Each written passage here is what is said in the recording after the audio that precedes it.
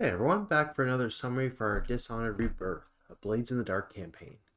So, two scores of espionage. First, looking up Fredericton, a respected member of the laborers union who seems to fight for the people.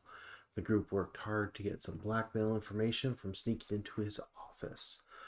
Oddly enough, the district was on high alert for Blue Coast, so they seemed to be in a relaxed mood and overly quiet that night.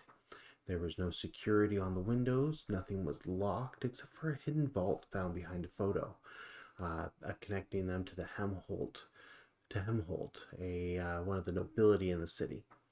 The group took the evidence and passed on and sold some of the remaining drugs.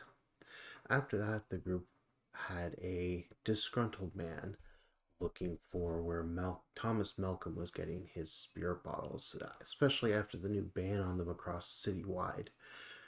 The group decided to look into it, but thought, following the strings, that Gwen Forge might have more information. Finding she had a secret workshop in the back of a doctor's clinic, the group decided to sneak in there in the early morning. There they found another Gwen Forge stored, as well as a number of curiosities, including something that some of the others let go into the water.